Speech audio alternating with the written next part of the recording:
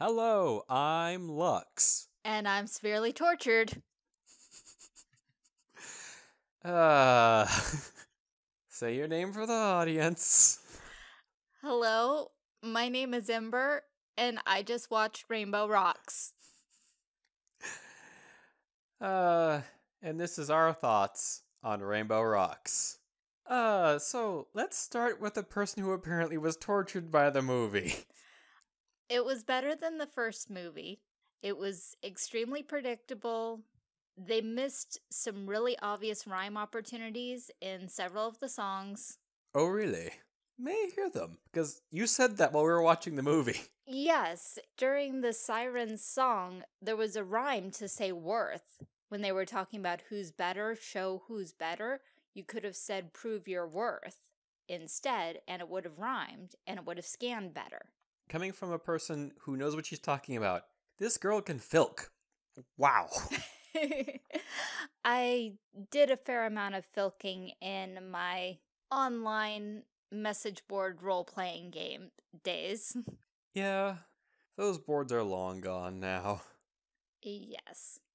So don't bother go looking them up. And then later in the comments, wow, thank you archive.org. No, the real surprise would be if they found them because those aren't the names we use on this channel. And we're not saying which website. Nope. So let's get back to the movie. Because it's not as bad as the first one. What's really funny is I actually enjoyed the first one more. I enjoyed this one, but I guess it's because I'm a sucker for those kind of stories that I really enjoyed the first one. This one I enjoyed a lot, but it didn't hit me the same way the first one did. Well, I enjoy musicals. Though I can say, from a technical point of view, when I watched it, I could tell that technically it's a better movie. The story is better paced, the villains are better, the overall setup is better, and we got a much more believable character out of Sunset Shimmer this time, other than I'm a stereotypical baddie. Yes, we saved that for the Sirens. They were less stereotypical than Sunset was. They had some depth to them. I didn't even catch all three of their names. Sonata, Adagio, and who's the third one? I was going to say Adagio. Yeah, no, Sonata, Adagio, and I didn't catch the musically themed name of the third one. Because they only said it like twice. Are we talking about the stupid one? No, that's Sonata. Okay. And Adagio is the one with the pigtails. It's the Sunset Shimmer recolor leader that I don't know the name of. And that reminds me of something else. I'm going to say it so I don't forget. Notice that they didn't become good after they were hit.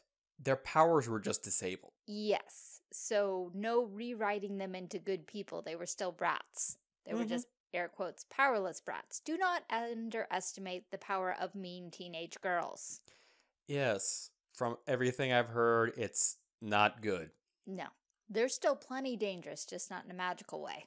So let's go back to the beginning and...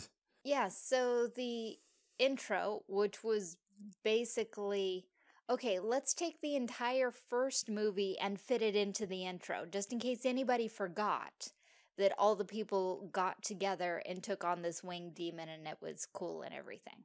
But you gotta admit, that was a really nice intro, though. Even though it was a summary of the last movie. Now, stylistically, it was nice. It was like, previously on Equestria Girls. Yeah, it feels like that with the 3 specials. We haven't seen them yet. 3 half-hour specials, by the way. I looked them up today. Yeah, I'm still not sure why I did this. I thought I was going to be tying it to something a little more significant than we're on hiatus. So, you said you like musicals. Any of the particular songs you really enjoyed over the others, or can you give me a grade on all the songs?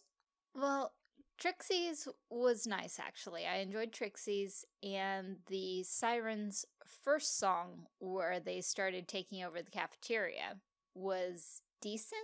Even though that's the one I nitpicked, they missed the rhyme. It was a good setup for the story. But the one for the montage, I think, was actually the best one, or at least the one that appealed the most to me. Then you and me agree on that. That was the first song in this movie that I was like, yeah, I like this song. This actually rocks. All of the songs I was like, they're good. They're nice. I like listening to them. But that song And the final song between Twilight Sparkle and the Dazzlings. That's another one that really rocks. Yes, because that was the climactic battle song, so it kind of had to. And I knew that the one for the montage was your favorite because you forced me to watch it ages ago. Yeah, but apparently you didn't catch little details from it until now. Because I saw you go, oh! It was Equestria Girls related. I refused to acknowledge it. And you were like, I'm gonna do this. People are asking. People are really nice. Yes, they are. Especially two particular nice people. Hi, Sasami-chan. Hi, Fan of the Gourmet. Yes, you can bribe us with money. Friendship also works. What Lux means is that your constant support of this channel with views and comments and recommendations should be rewarded. We thank you for all these wonderful things you've given us. Yeah, but now that this has happened, don't hold your breath for Adventure Time, Sasami-chan. Yeah, especially since I'm very, very linear. I would have to watch all the episodes. I have trouble skipping when I know that the episodes were released in a certain order. And this is why I'm a real stickler for watching the Melancholy Suzume Haruhi in the broadcast order compared to the actual episode order. It makes more sense in the broadcast order. Yeah, even though it's completely out of order. Yes, but surprisingly it flows better. But back to Rainbow Rocks. Yep. So yeah, we have Sunset Shimmer as a fifth wheel through 3/4 of the movie because even though we've all forgiven her, we can't actually integrate her into the group because the missing spot belongs to Twilight Sparkle, dang it. And that is who is going to take it. Well, they haven't really accepted the Green Ranger yet. Yeah. You guys have to understand that the Green Ranger is more awesome than all of you put together and will save your tails if you'll just let him. Mm-hmm.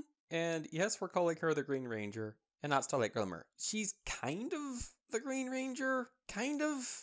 She's good and she's getting better as they write her, but Sunset Shimmer was there first. And just because she's in a different dimension does not make her not the Green Ranger. Well, with multiple dimensions, we can have more than one Green Ranger. The thing is, we keep this whole teasing with the, air quotes, real, as in Equestria Girls universe, Twilight Sparkle, only showing up in the end of the episodes, analyzing data, which is a foreshadowing of her eventually getting her tail over to the school. Mm-hmm. Which happens in the next movie. Oh, joy. Yes. The expression she's giving me right now, folks, is priceless. No, I'm pretty sure there's a price on it. I'm just not quite sure what it is. 1 soul, please insert here.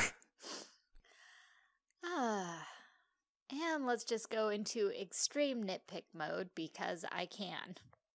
Of course you can. Okay, so if the jewels were the focus of their power, why did Star Swirl bother switching them over to another dimension? Why not just destroy the jewels? Because I think they were actually part of their bodies in the Pony universe. Also, Star Swirl the Bearded may not have fully understood that their powers was completely coming from that jewel, because in Equestria, magic is inherent. It's in the fiber of everything. Pretty much, but still, if you're gonna send someone to another dimension, and it's not Dragon Ball Z, so they're still alive, don't you want to have somebody checking on them? Don't you think maybe you wanted to put them in some sort of cell or something, instead of letting them wander around for all of their days, because apparently they're immortal or something? Apparently, that or they were sent, because there has been time differences between the two worlds.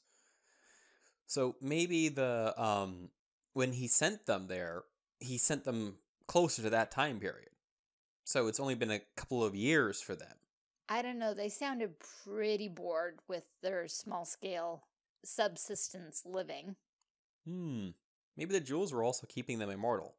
So that's going to be really interesting for them. Apparently the jewels were the only reason they had good voices. Might have been some type of, let's see, it's not guise, but that's a term. It's what fairies have. Glamour? Yes. It may have been some type of glamour, which kind of fits for dazzling. Sirens, yeah. For Sirens and Dazzlings, their show name.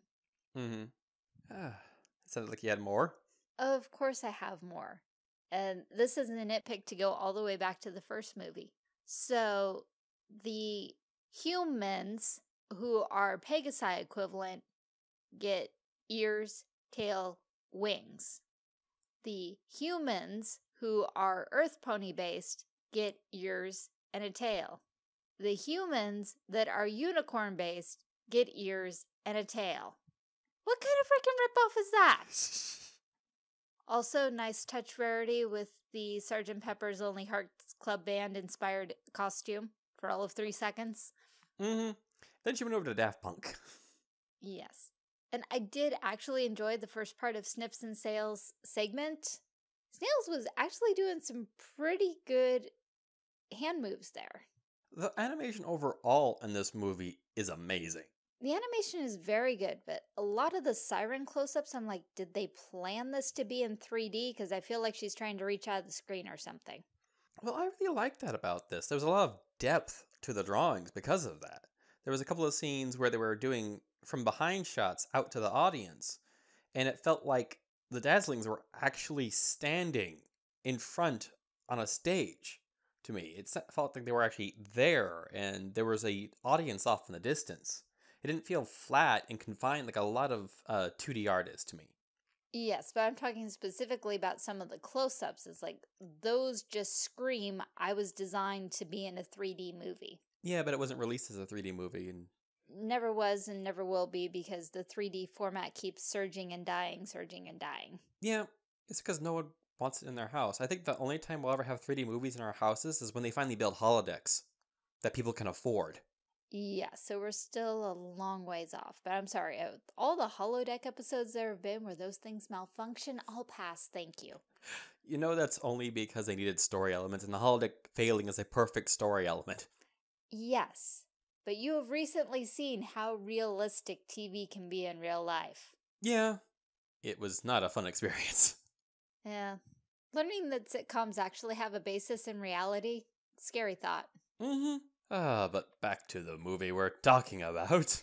Yes, because you see from the very beginning of seeing them practice together as a band that their friendship is being damaged. So, yeah, that's why the magic wasn't working, because they were not being good enough friends to each other. So even though they were all happy to see Twilight and, oh, okay, everything's going to be better now, it's not going to work. Also, it's not going to work because we weren't far enough into the movie. I think they were also assuming that it would just work instead of believing that it would work, which is completely different. Yes, it was more of, oh, Twilight's here now, everything will be fine. Which was a huge problem for Twilight, is they're counting on her to write this counterspell and she doesn't have a clue and can't bring herself to admit it. And the closest she comes to sharing is with Sunset, but she can't admit it to Sunset because they were both Celestia's pupils. Also, that scene was awesome. I'm still getting used to the idea that Maud's related to Pinkie. I know! I was more interested in, who really needs that much whipped cream?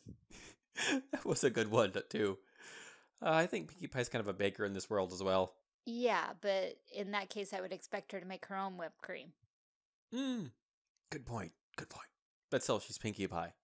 She probably has spare cans of whipped cream in refrigerated places all over the place. Kind of like how she stuck all those cookies in her hair. Yeah, that was... ew? Yeah, but we're talking about Pinkie Pie here. Not that she would have magic in that world, but I'm thinking her hair is cleaner than most people's. I don't care. Also, it was a nice touch stealing the raisin specifically from one of Pinkie Pie's cookies to throw at Twilight to get her attention. And, oh joy, the return of Flash Sentry. Yeah. Every fanfiction writer's worst nightmare. A semi-canon possible relationship. Who slowly gets pushed aside. Every movie he's less in there. You'll be glad to know. Not that you're ever going to watch them. Hey, Sasami-chan, would you mind? Yeah, how long did it take before I surrendered on this one? Let's see, when was this movie released? Yeah, because apparently from when the movie was released to right now is how long it took. The thing is, though, I managed to watch it in one sitting. I paused the first movie like 40 times. It took me like a day and a half to watch. Kind of like that one episode that I had the most trouble making it through. Yes, another one of Applejack's a liar. Mm-hmm. Then there was that episode of Steven Universe, which neither of us could watch. Yeah. I tried twice, people. Twice. I keep thinking that, yeah, I'll actually go back and watch it. It shouldn't be that bad. Then I watched the beginning of it again. And the moment Steven wakes up in his body, I'm like, nope! Yeah, and I thought there was only one cringe moment. And then there's another moment, and she's like, I thought you said there was only one. I'm like, I forgot about this one. I must just skip past it of instinct. Yes. But, I understand why Hasbro did it. And, this one obviously got more budget. So there's improvements. There's still the initial thing of, you guys basically did this to compete with Monster High Dolls, and the Monster High Dolls are still way better. Mm-hmm. I haven't seen any of the animations that go along with them, but I've heard great things about it. I've seen snippets, but I haven't actually watched any of it. My schedule's a little full. Yeah, so is mine. Producing this podcast and doing commissions. Yes, I'm doing a couple of commissions, but hey, Patreon. Just Patreon. It's right over there. Move the mouse button right. There you almost. Why did you move away? That's not nice. Come back here. Lug, stop scaring away what viewers we have left. I'm sorry. Shall we go back to the movie now? Yes. And I think the overall character designs are growing on me a bit. Yeah, I think it's because they're also improving the animations. It's not as stiff as the first movie because they were getting used to those rigs for animation. Yeah, basically everyone looked as off as Twilight, who had justification to look off because she was going from being a quadruped to a biped. And did you notice that every time she got really scared or needed to feel more comfortable in her body, she went back to the whole hooves thing? Her hands would bend over like they were hooves? Yes, also bringing herself closer to the ground, also riding with the pin in her teeth, because she's a unicorn. She wouldn't have been riding with her hooves. She would have been riding with her horn or riding with her mouth. Most of the time riding with her horn. Though she probably had to learn how to write with her mouth as part of her schooling. Mm-hmm. Kind of like we're forced to go through general ed. And even to get some degrees, you have to, like, really? Do I really need to know this to do art? No, but you're required to have basic general ed credits in order to get a degree. Also, the usual question that I have in these type of movies, why does everyone want to take over a high school? Well, there's a lot of angst. And for these particular villains, angst is what they feed off of. Yeah, they feed on negative emotions. And see, the timing's interesting because we observe the sirens see that PowerPoint of magic go off that was equestrian magic. So that had to have matched up time-wise to the end of the first movie. Mm-hmm. That's what they were indicating. And it hasn't been that much time after the last movie, too. Yeah, so it was very near together. But wouldn't sunset coming over initially have set off some equestrian magic fireworks? Not full friendship is magic power of 6, but there had to be some. I don't think so. When she first came over, she didn't have any power once she came through the mirror. She eventually built up power through manipulating people. Yes, but that's temporal power, not magical power.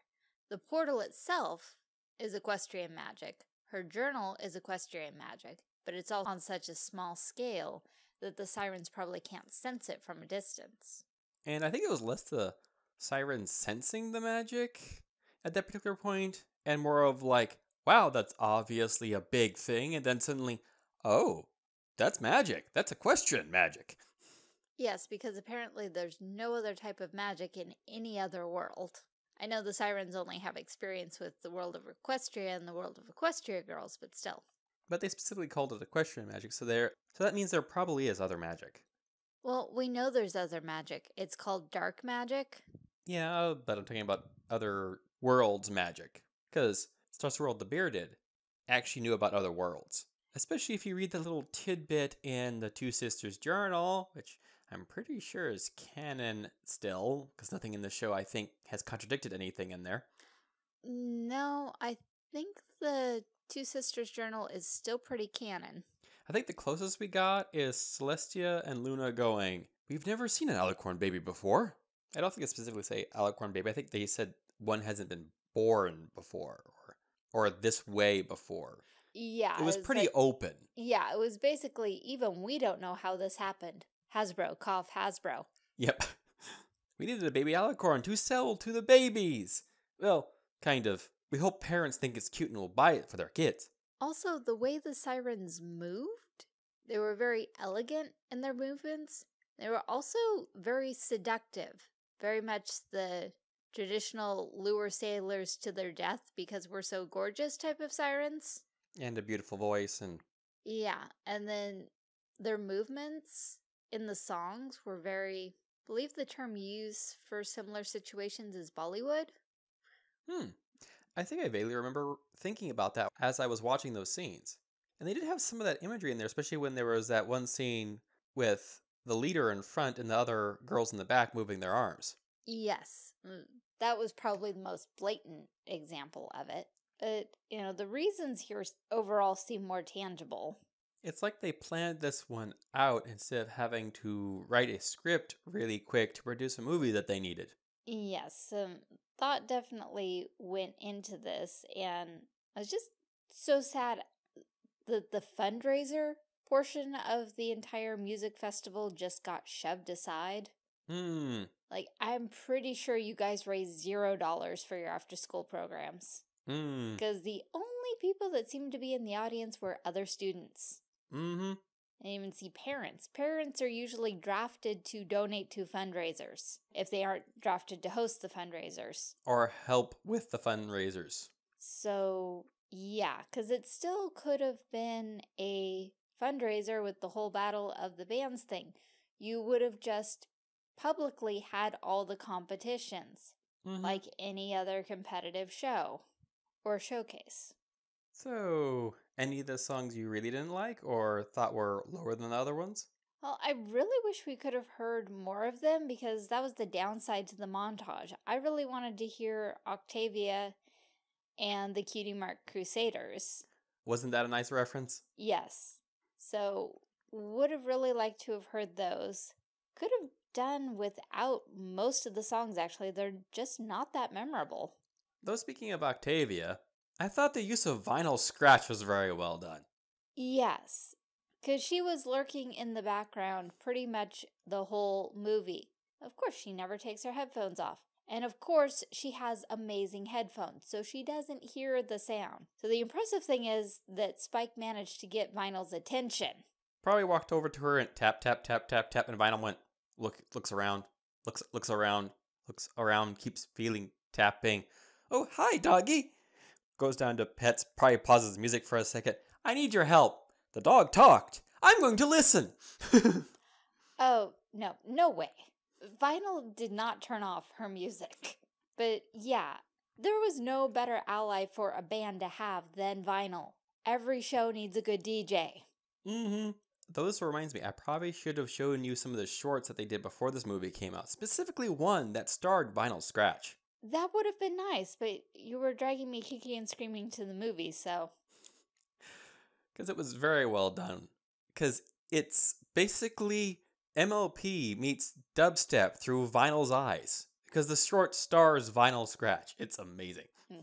Also, he didn't drag me kicking and screaming. I went, well, people have been asking, and MLP's on hiatus.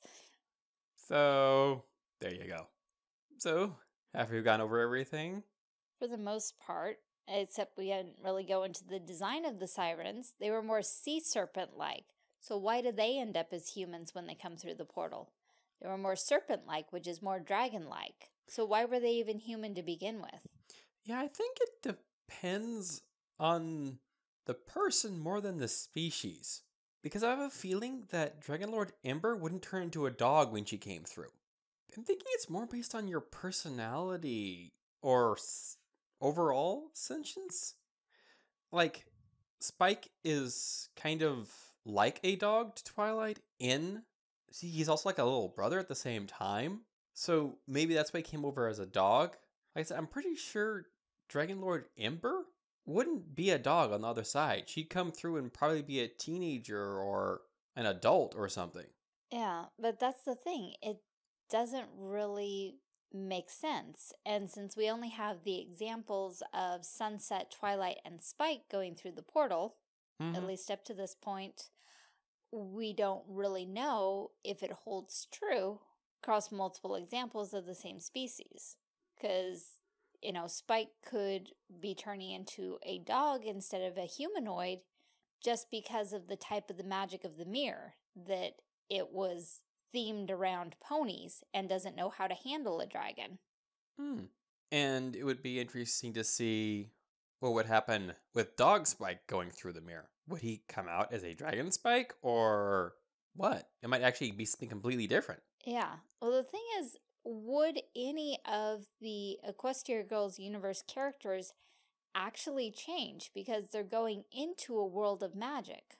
So, would they need to be changed, or is the change just something that happens as a side effect of crossing through the portal?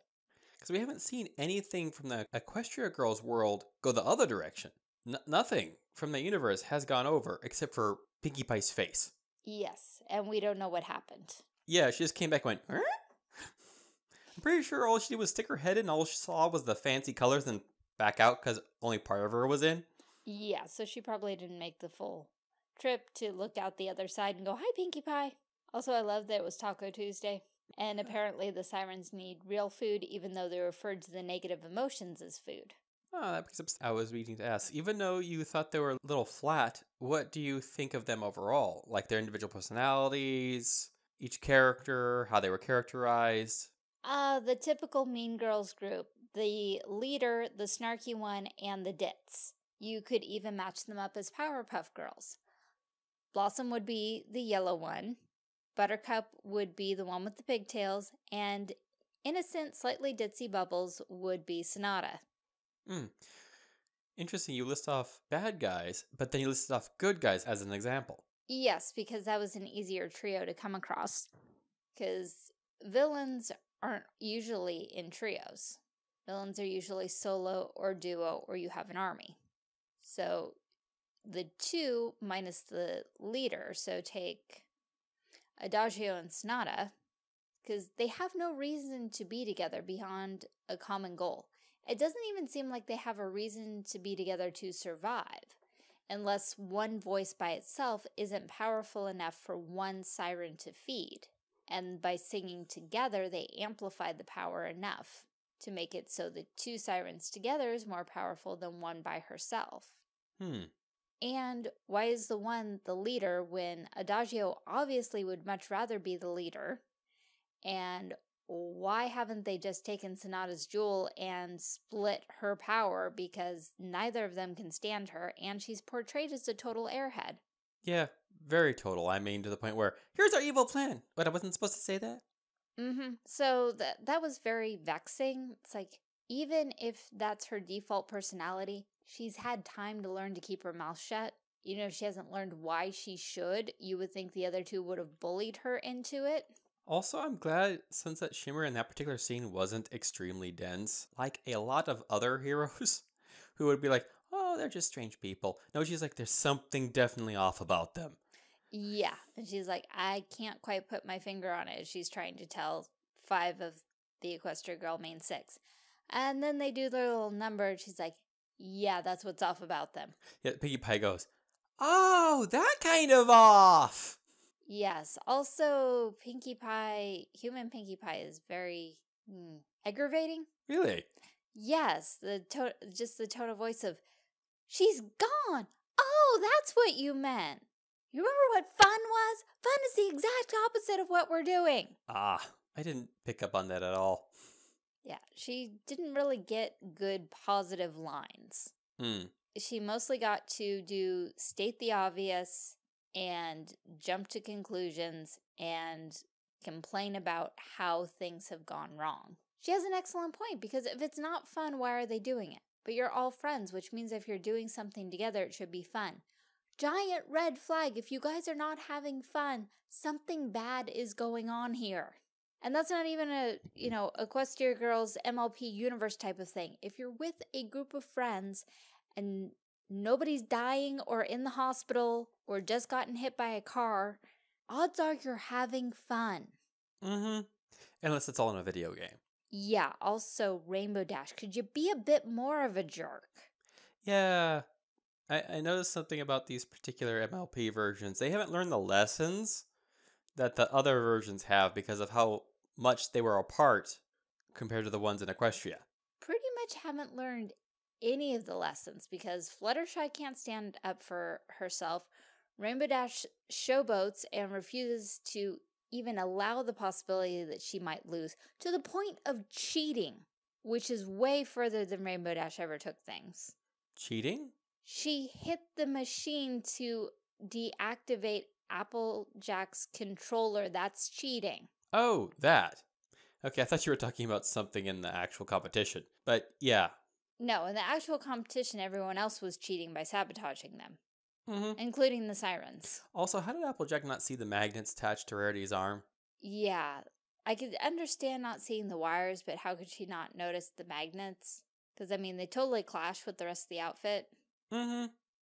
Which I'm trying to figure out, like, was that 60 era or... Somewhat 60s, but I'm like, okay, really? It has that much metal? And also it has that much metal that's actually magnetic? So I guess it was heavy metal? Also, who even plays a guitar anymore? That is so 80s. Actually, there's a lot of guitars going on nowadays. They're making a comeback. Mm-hmm. Well, it's because it works so well with digital music. Well, yeah, with digital music. When they first came out, it seemed kind of illogical. It was basically the pianist not wanting to be in the back of the group anymore. And then there's Revenge of the Nerds. A really good movie that has a really good scene in it where they show off a guitar. Mainly because they're all geeks and they knew how to wire everything in, and it was, like, awesome.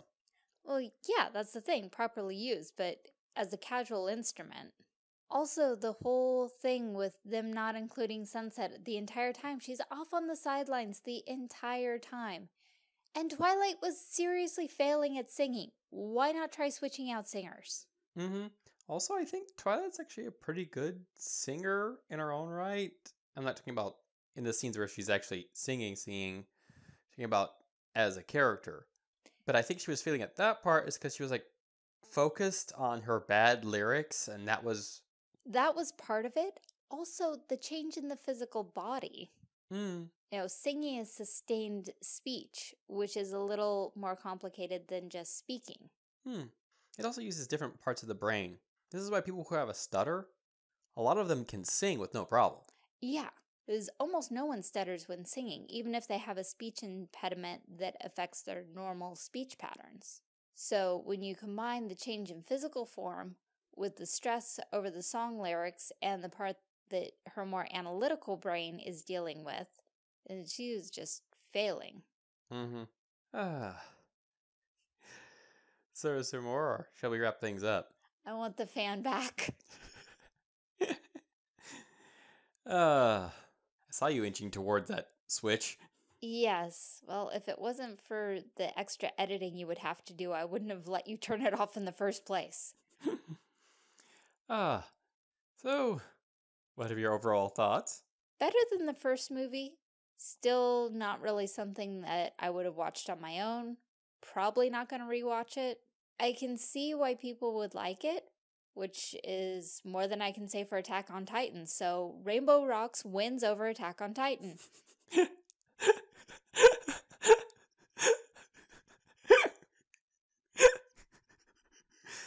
From Attack on Titan to Steven Universe, I put Rainbow Rocks just above Attack on Titan.